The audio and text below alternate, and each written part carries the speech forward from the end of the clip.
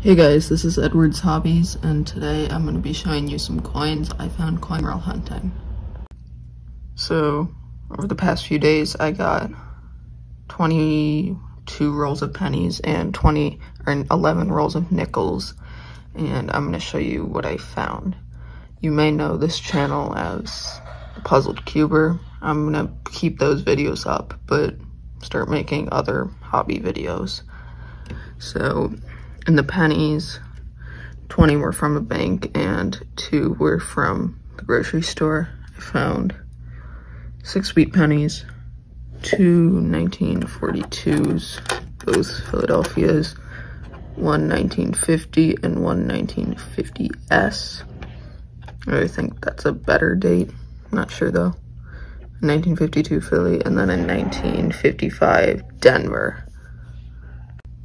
Also in the pennies, I found a 1970s, which I like to keep those those S-mint ones, because I don't find a lot of them.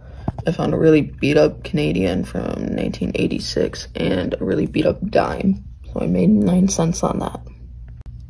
In the nickels, I did a fair bit better.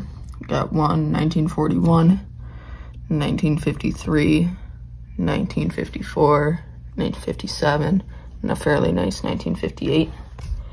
And then the find of the hunt for sure was this 1955 war nickel. You can tell because half of the 1942, all of the 43, 44, and 45s were made out of 35% silver.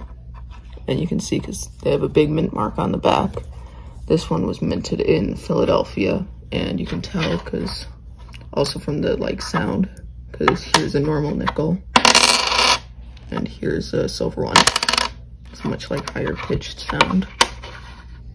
So yeah, those are the coins I found.